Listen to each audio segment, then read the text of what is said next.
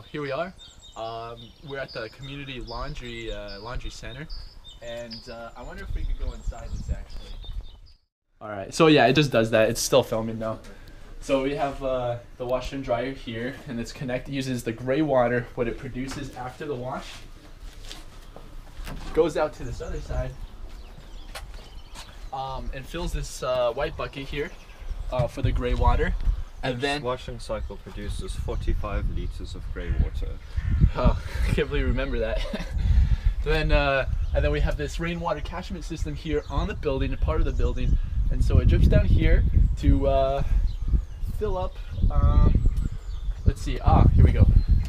So you have this thing coming out where you could connect it to where the water would drip into this bucket to store the captured rainwater. And so it goes through this filter cloth, and then as it fills up, we could turn this on, and so this fills, not necessarily, this is part of the gray water, so this fills down to a connecting pipe which goes all the way down to this garden over here, which we'll go check out. The grey water and the rainwater flow in separate pipes to two separate containers in the garden, each sized at 1 kiloliter.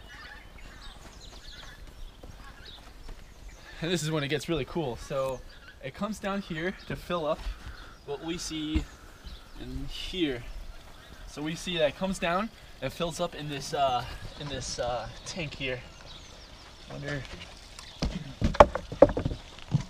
can take a peek inside. Yeah, see? I don't know if you could really see that inside there, but isn't it going to fill up the other tank? Yeah. So there's also another one on the left here. And I don't know why it's pouring out like this. Open it. I think that's overflow. Yeah. So this is already filled. So this is overflow. Okay. So probably be a good idea to turn this off soon. And then you can see that it has it connected to a pump here, and thus good. Okay, so this is the top of the eco waste system here. So from that tank below, it gets pumped up.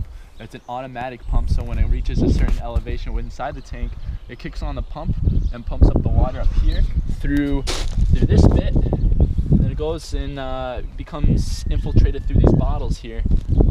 And what were you saying? How aerated. These bottles? Aerating. So do you mind describing the process that takes place? Yeah.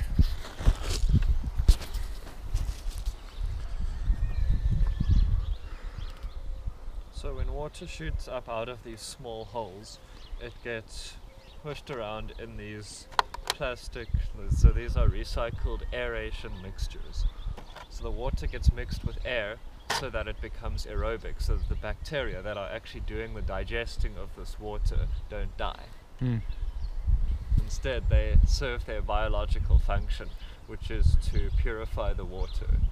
And now how does this bit right here come into play? So this reed bed that has all the stones in it eventually reaches a point where it gets too full of water, and this is designed to happen so that this is its overflow. This will push it into the next system. Second reed bed and the third reed bed. If you look closely, you will see that there is some water in here. It stinks, but it doesn't stink as badly as the first one. Right. And the third one doesn't stink much at all. Right. It's an overflow system. It's pumped from the lower barrels to this high point over here, and from here it can go back down again through the garden.